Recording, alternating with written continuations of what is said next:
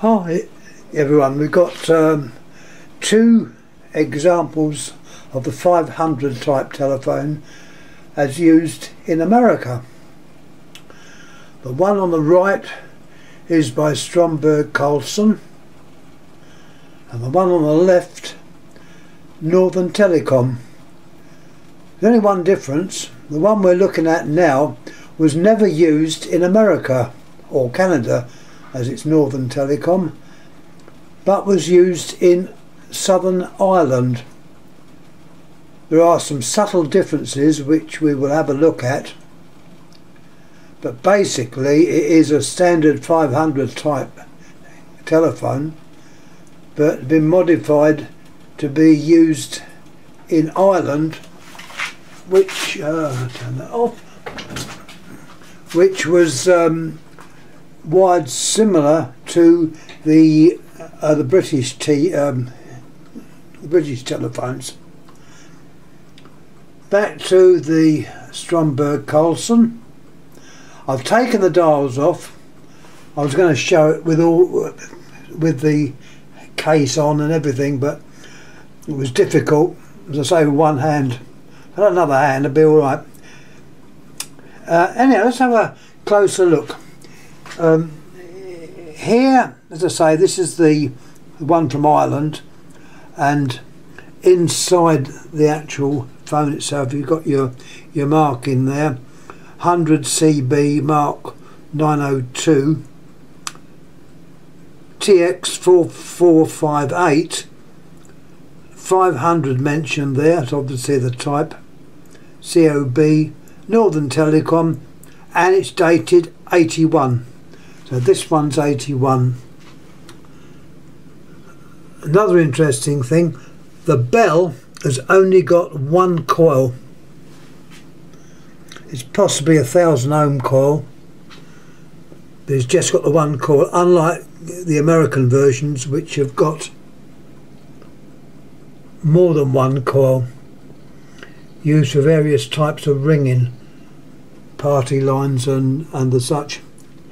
Also, the network arrangement is different to what they are or made later, where they're all sealed in. This network's virtually open, with some of the connections being under a little cover, and also being of that age, it's not a modular version. By modular I mean you had the lead would have had a little plug on it, and also the handset, which this one doesn't. Anyhow, if you have a look at the dial, this is the typical Northern Telecom dial. It's got on there, if we can see it, you've got the type number, presumably QDB, but underneath that you've got Northern Telecom, made in Canada, and 79. I tell a lie, 1970. So although I said it was 81, the actual dial is 1970. Just check that again. Yep, 1970. So I would think that this phone was made in 70, and when it was issued to Ireland, P&T, it became 81. A few years difference, but not to worry. Let's have a look at have a look at this dial. It's quite a good dial. You've got your range of wheels in there, your governor, which is typical of the American style of dial. You'll notice on the other dial it's slightly different, but it's basically the same. here we've got 84, so I don't know what's going on. But it definitely says in the metal printing the date I said, and it's got 84 there. We've got 81 down below. So your guess is as good as mine. If we turn this over, you can see it's exactly the same chassis as the American versions. I keep saying American version. This is a American or North American type of phone, the 500, which was a very well made phone. Going back a few years now, and showing my age. Let's turn him over and see what it says. Sorry if I'm making a bit of a pig's ear of that.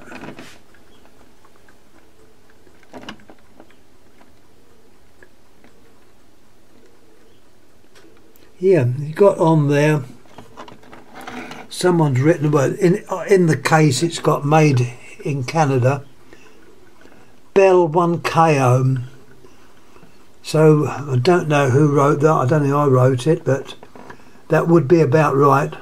1000 ohms. Made in Canada. You've got your regulator for the loudness and softness of the bell.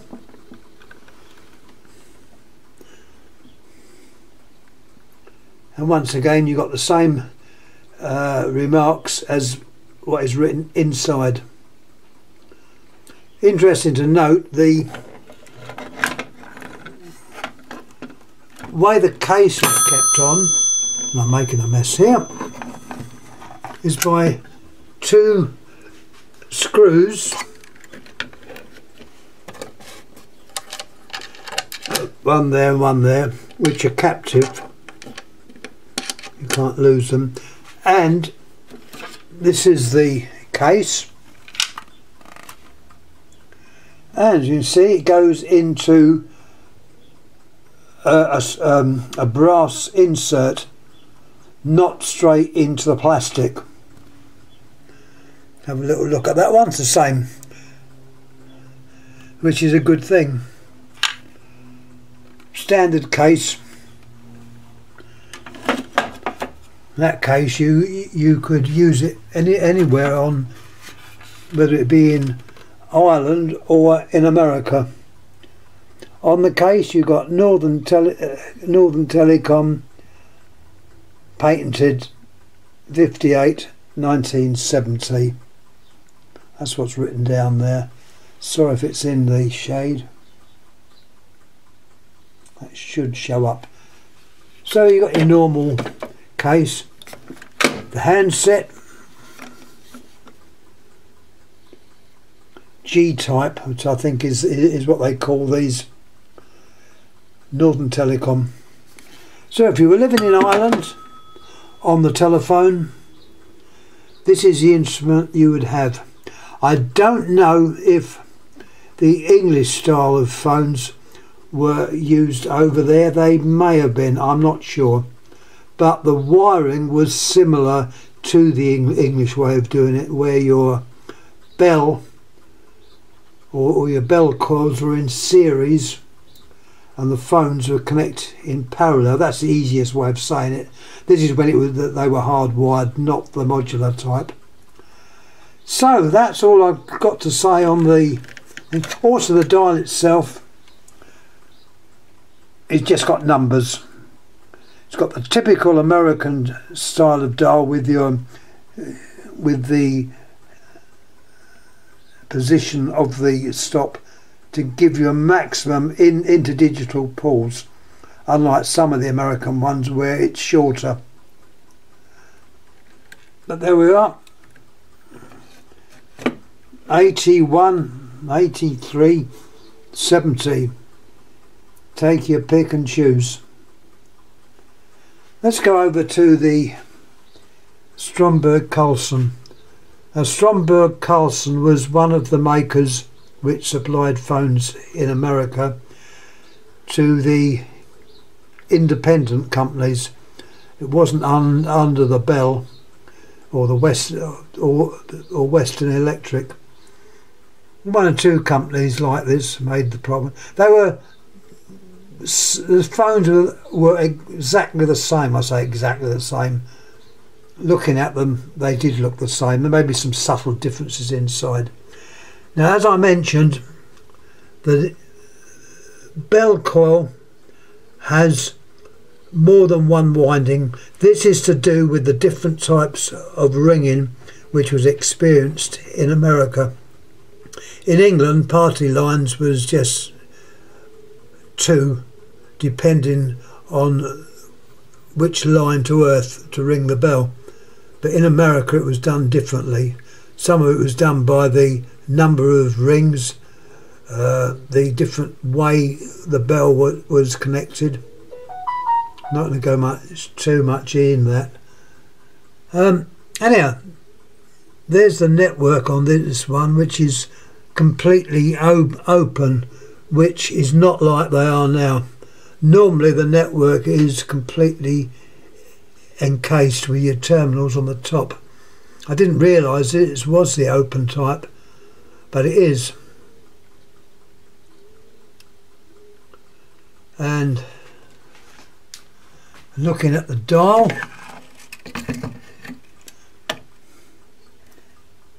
very similar, and 79, so they're similar age. This one's got a plastic cover on, which I won't take off. Basically the same type of dial. The regulator is on the top part, but it's basically the same.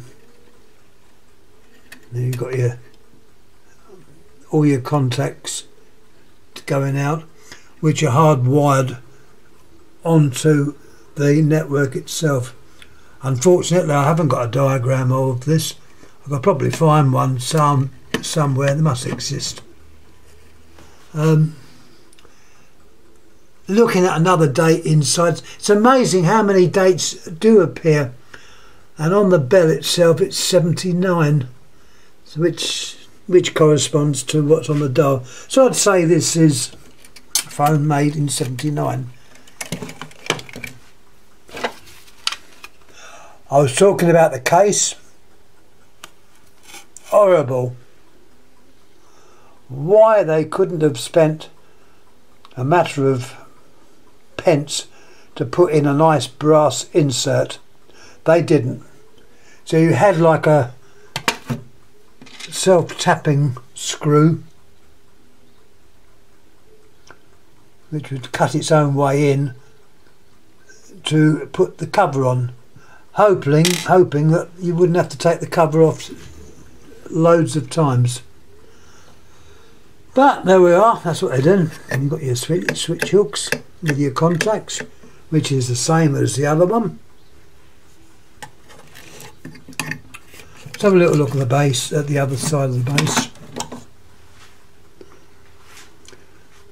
On that side there, we've got SC, Stromberg Carlson 500, that's the type of phone. DQM 79 again. It's had a final inspection. Sorry about the twisty cord being a bit grubby. As I say, some of these phones I haven't had a look at for a very long time. It's just that I'm doing a bit of sorting out.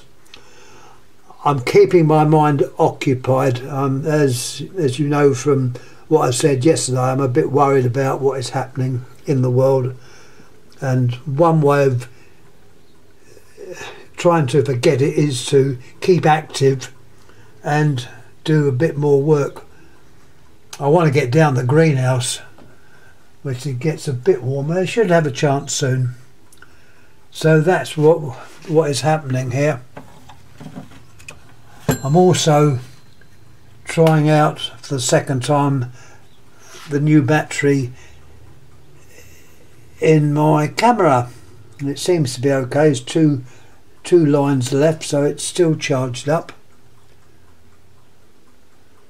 And oh, I'm going to show you the dial. This is the typical North American or American Canadian dial, showing letters and numbers. Your operator there for the O.